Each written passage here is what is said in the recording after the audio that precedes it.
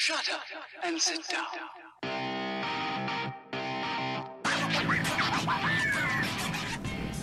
Welcome back, MXGP fans. We are continuing our countdown to MXGP 2019. So I want to share with you guys some comments that Milestone made through their Facebook page for the MXGP video game. First, though, let's take a look at the marketing that was on the MXGP Pro website. So as you can see here, under Cornering and Wet is their title of this. Highlighted, it says, take advantage of the ruts to take corners at top speed and take extra care. If you don't control them, ruts can become a disadvantage. So that right there, back on MXGP Pro, they were saying that they were going to have ruts in the game. If you played MXGP Pro, you know that that is not the case.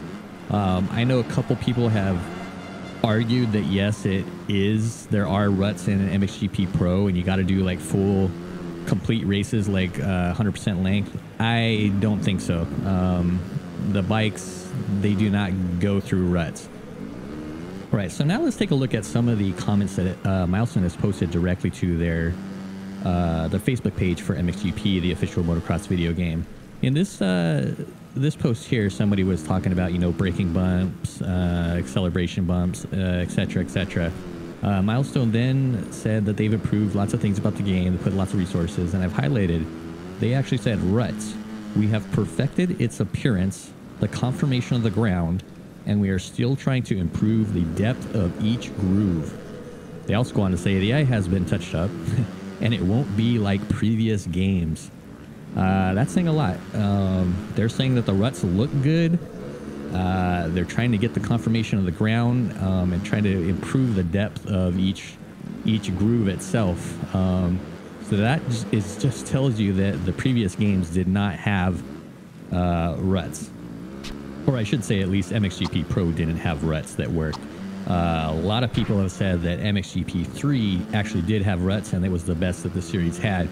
MXGP 3, I actually skipped that one. The last one I had played before Pro was MXGP 2, so I can't really comment on that right now. Right, and here's another response regarding this rut feature.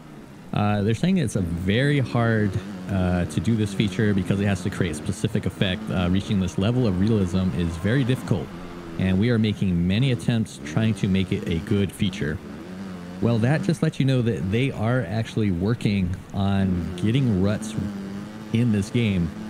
So it's kind of weird. I know between MXGP 3 and MXGP Pro, they changed engines. They used to have a proprietary engine, and they switched to Unreal Engine 4 for MXGP Pro and the Supercross games.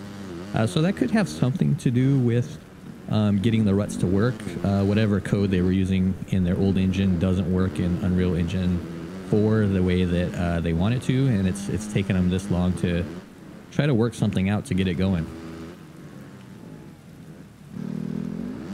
And here's another response from Milestone that just kind of mentions that, you know, they've improved many aspects of the game, and they're still working on improving others, including ruts. So they are working on the feature. Again, they're trying to confirm this in the forums. All right, and just another response by Milestone saying, you know, they're working a lot on the deformation of the terrain. Again, it's a very complicated feature. It's the truth, they say. Getting a realistic result is very difficult, but we're trying. The developers are still considering new possibilities to improve this feature. Very soon we'll give you some more updates.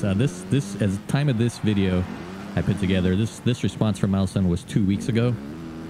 So, you know, they still got a couple months until, well, probably less than a couple months until their game goes, hopefully, you know, live when it goes for sale August 27th. Hopefully they can get this rut feature figured out by then. All right, so that's all the information I could find from Milestone regarding the rut feature in MXGP 2019. Stay tuned. I got a couple other tidbits of news I was able to find out of the Milestone Facebook page for MXGP 2019. But man, ruts. So it's nice to hear that they are actually working on the feature. It seems like 50-50 at this point. They have something in the works. Whether they can perfect the feature or not, is still up in the air, I think, based on those comments from Milestone.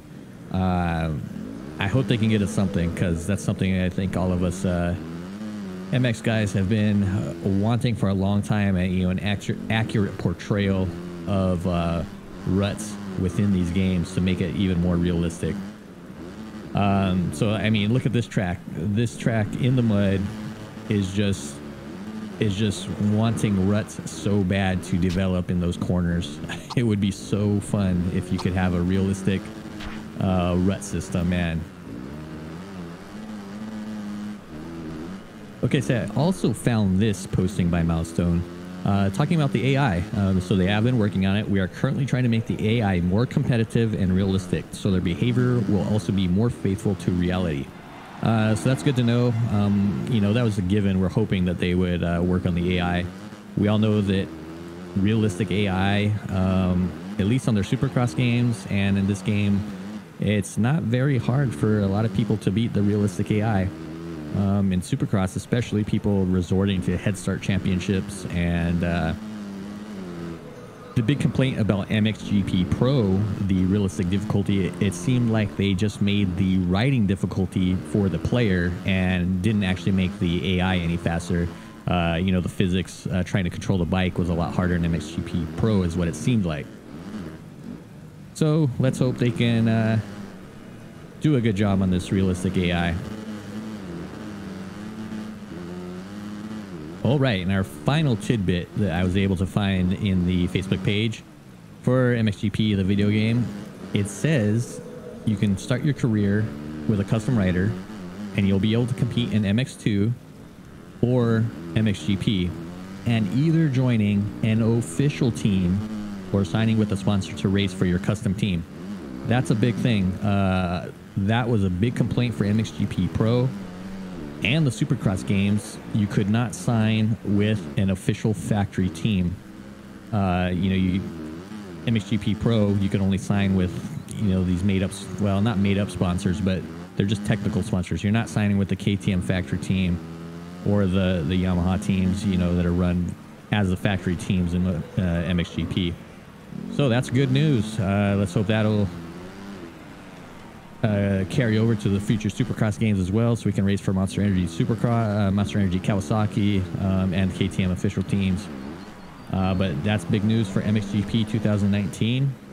Let me know what you guys think in the comments about any of these. Can we trust Milestone? I bet you a lot of people will say no, we can't. We've been asking for all of these features since the beginning of these series, the MXGP games. Being a software developer myself, I know this is a hard job for these guys. I like to give them the benefit of the doubt. I don't think, of course they're selling these games every year. A lot of people call them greedy or, doing cash grabs. To a certain extent, I can agree, but that's just a software game.